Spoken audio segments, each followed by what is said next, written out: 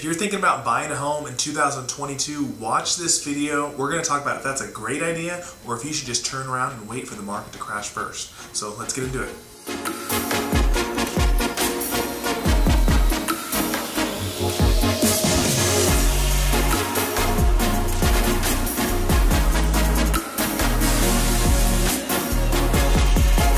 Hey guys, hey again, my name is Justin Short. I am a realtor and team leader for the Short Real Estate team here in Murrieta, California.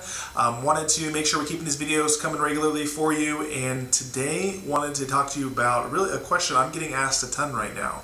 And that question is, should we buy a home now, or should we sit on the sidelines and wait for the market to crash and buy it at a discount in the future, right? And that's really, it's a tough question. I think that's really everyone's concern with how much pricing has gone up, especially the last couple of years since COVID, really. And really for a long time now, we've seen the market appreciations go up, up, up, and up. And people get curious, they get cautious and want to know, are we at the top? Should we be stopping? Should we be pausing so we don't get in over our head? So we're going to go over some different stats, give you my opinion, my perspective, and hopefully give you some different things to consider if you're thinking about if now is the right time to buy, or if you should wait. So first, before we get into all the info, please go ahead and hit like. Please go ahead and hit subscribe if you're liking the videos. We're trying to keep them come out constantly for you guys. It helps me. It helps the channel. We're trying to continue for that to grow. And of course, if there's anything myself or my team can do to help you out with the real estate side of things, would love to chat, love to help you. We've had a lot of people reaching out, text, call or email to us lately, and would love to hear from you. So please don't hesitate, and would love to at least be a resource for you or answer any questions that you may have, especially if you're thinking of moving to the area or moving out of the area. So we're going to talk a little bit, we'll go over some stats, and first, I guess, kind of a disclaimer up front. I'm going to talk to you a lot about my opinions, right?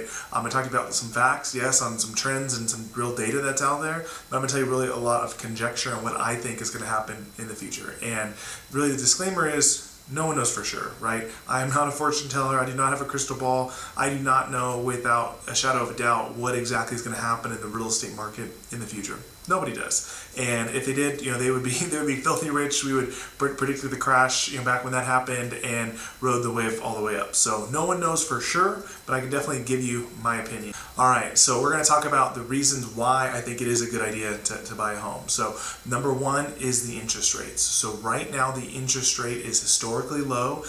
They are starting to trend up, yes, but when we have low affordable rates, that affects what your mortgage payment is going to be, right? So as rates are so low, I think it's a great time to lock into a low interest rate, because I think over time you're not going to be able to do that in the future.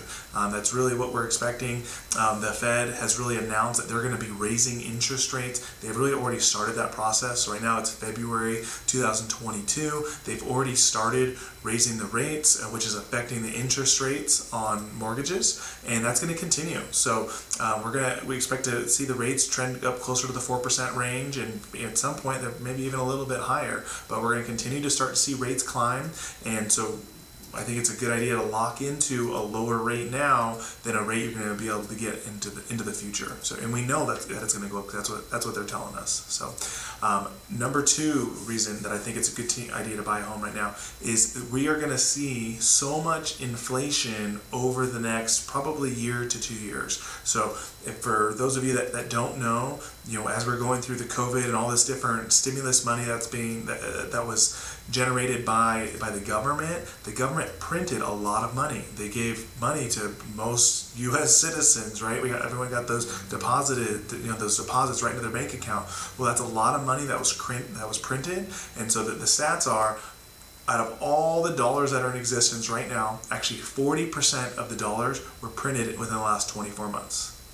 So what that means is 40% of the money that's out there is brand new money over the last 2 years. And so what that means is that people have 40% extra dollars, like literally they're just extra dollars that are out there. So that means they have more money to be able to afford things. That means that is why we're seeing this inflation, right? People have these extra funds, and they're spending it. And so when you see the money that the government has printed and produced out there. That's why your gallon of milk is costing so much more. That's why your gas is costing so much more. That's why rent is going up so much more. That's why cost of houses are going up, right? There's just overall inflation in the economy. The stats that just came out right now is there's a 7% inflation over the last 12 months, and that's per the CPI. So because of that, I mean, those are not stats that we're expecting to change at any time soon. You're going to continue to see that inflation, and that's a lot of inflation. You know, your dollar's worth 7 cents less than it was a year ago, and that's going to continue to trend that way. So why that matters to real estate is when prices go up, you want to have your money into an asset. Real estate, a house, is an asset. So as those prices have gone up, when you're invested in a house, that means that value of that house has gone up. So you've kind of rode the wave with the inflation rather than just having your dollar sitting there, which is actually losing money. So that's one of the reasons I think it's a great idea to be able to buy a home now while all this inflation is going to be happening. The other thing that's out there is there's just not enough inventory. So because of the available homes for sale, there's a lot of demand right now because interest rates are very low. People have a good chunk of cash to be able to put down, to be able to qualify for these homes, right? And so they want to buy a home, they want to move. Obviously there's a lot of migration as everything was going on with COVID, and people were setting up the roots in different places. But as they have this ability and there's just there's not enough available inventory, there's not enough available homes to choose from, that's a supply and demand. There's a lot of demand, there's not much supply, and that's causing pricing to go up, right? And that's going to continue. We really don't have a true path to more inventory right now. That is not something that people are foreseeing.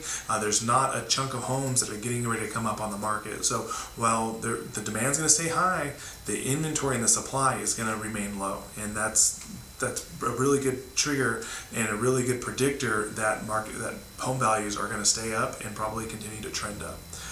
So hopefully that gives you some perspective for me, at least. Now the other side of that is a lot of people are really worried that, hey, pricing has gone up so high. What goes up must come down. Eventually the market is going to crash. And there's some truth to that, but it's a matter of when and how that's going to happen. So right now, just the overall fear for people is it's been so long, right? It's been 12 years of up and up, right? And especially over the last 24 months since COVID happened. But here's really the truth is I deal with these home buyers and home sellers every day, right? We get a chance to look at the structure of how they're purchasing, how much money they're putting down, and how things actually look. And right now, the market is a lot more stable than it was back in 2005, 2006, where that was just a lot looser real estate market. Right now, people are putting a lot more money down. So most of the people that we're seeing are anywhere from 10 to 20, 25% down, sometimes more, 50% are all cash purchases. So there's not a lot of people that are getting in with low down payments. And so people have big chunks of equity that they're putting into the house, so which means that's causing them to have a lower payment, even a higher price. Actually a little bit lower payment there, right? And we don't have a lot of these loose lending practices that were in place 15 years ago, 16 years ago, where, I think everyone knows the joke, right? If you could fog a mirror, that you can get a loan, right? Or a lot of these stated income loans or just kind of BS loans and loose lending practices, those just aren't out there anymore. So the lending practices are a lot more stringent and a lot more tighter, and people, they have to be well qualified, they have to be in the right debt to income ratio, and the lending practices are so much tighter where people have to be able to afford the mortgage. So, and that's a good thing. That really protects everyone, and that's one of the things that's helping keeping the housing market afloat. Is we don't have all these bad loans that are out there. They're good loans. They're well qualified people that are putting a good chunk of money down, and that lends to a more stable market.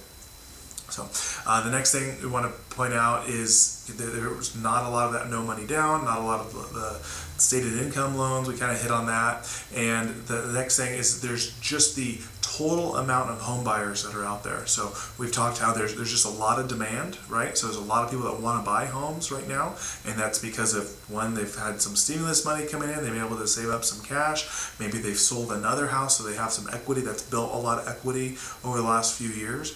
But another big thing is there's just so many home buyers, and the reason for that is it's the whole millennial generation, right? So my generation, so I'm 33, I was born in 1988, and my whole generation now is kind of going through the same phase of life that I am. So they have young kids, they're looking to set up roots, right? And when you do that, they want to nest, they want to have a solid place to be able to stay and raise their family. And as they're going through that process, they want to buy a home, right? Well, that millennial generation, it's actually the biggest generation ever. So it has millions more people and millions more potential home buyers than what the previous generation, which is Generation X, right? So because of that, there's just so many home buyers coming down the path that are now able to get qualified. They have good paying jobs, they're working remotely, right? And they are now able and willing to buy. So that's more demand, right? Because just a bigger amount of people, more people that want to move and want to be able to buy a home. Last point there is there's still so much demand, right? So because the amount of people that are coming in, and really just that amount of people that want to live in this area specifically, where you can live in a relatively affordable part of Southern California, right? If you want to live in Southern California and live in a nice community, there's not really a lot of options under $1 million. If you're going to live in San Diego County for probably a pretty decent area, it's going to be over $1 million. If you live in Orange County, a decent area is going to be over $1 million. And if you're going to live in LA County, a decent area is going to be well over $1 million, right? So to live here in South Riverside County, to live here in the Temecula, Murrieta, and Menifee Valley, for basically almost all the homes out here are under $1 million. The average price point in Temecula is under $800,000. Average price point in Murrieta is under $700,000, and the average price point in Menifee is under $600,000. It's so affordable out here compared to some of the surrounding areas. I think that's really going to continue to make this area desirable, and that's why another reason you're seeing just so much demand. It's been years now of just so super strong buyer demand, and that's continuing to push the market. So I know I give you definitely some opinions from me there. I hope that hopefully there's some good stats and good information in there, and although it is my opinion, yes, I do think I think it's a well-founded opinion, right? I think I have a pretty good perspective on what's going on. I think we're in the market every day. We can see what's happening. We can see the buyers that are coming in. We can see how well they're qualified. We can see the trends, and that's why I really think the market's going to continue to appreciate. The market's going to continue to go up for the foreseeable future. Is it going to happen forever? No, of course. There's going to be a correction.